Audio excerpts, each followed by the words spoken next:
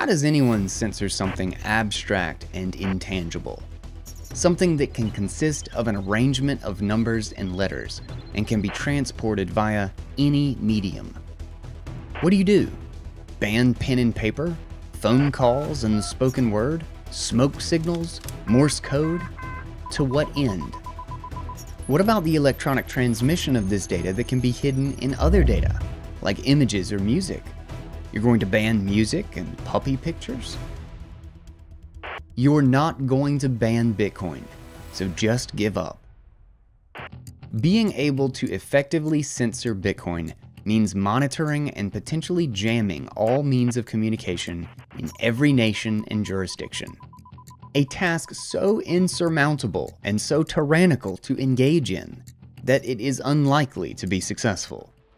With simple tools, users can hide block hashes and transaction data within images, text documents, practically anything.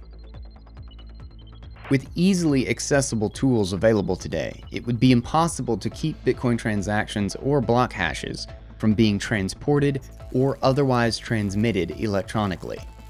If you can encode block hashes and transactions into human words, there is little you can do to keep them from being communicated.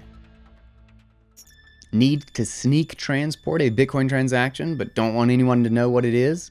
Run the raw transaction through this Python script to generate human-readable words instead of hex for posting on Twitter, message boards, satellite, etc.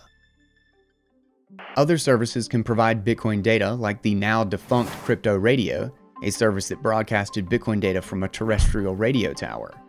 Amateur radio also provides the means for users to broadcast transactions via open, unlicensed radio frequencies.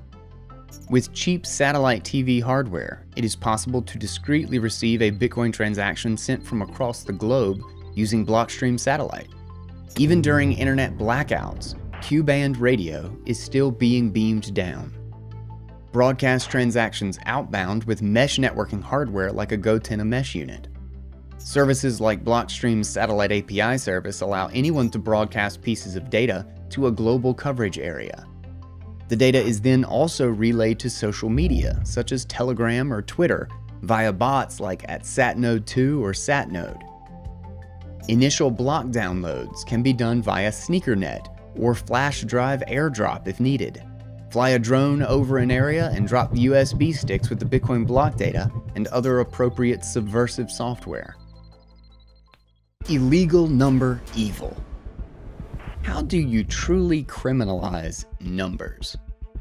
Bitcoin is intangible and isn't physically stored anywhere.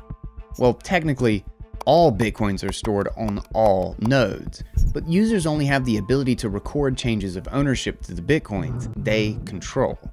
So what does it mean to actually enforce a ban on the possession of Bitcoin? Think about it. It's made even more ridiculous with the advent of mnemonics and seeds. While not necessarily recommended, it is possible to memorize the seed to a wallet and leave no physical or electronic trace of Bitcoin possession.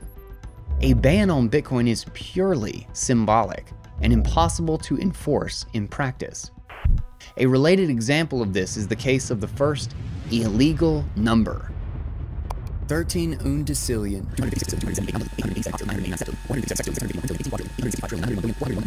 640. Yes, this is an illegal number.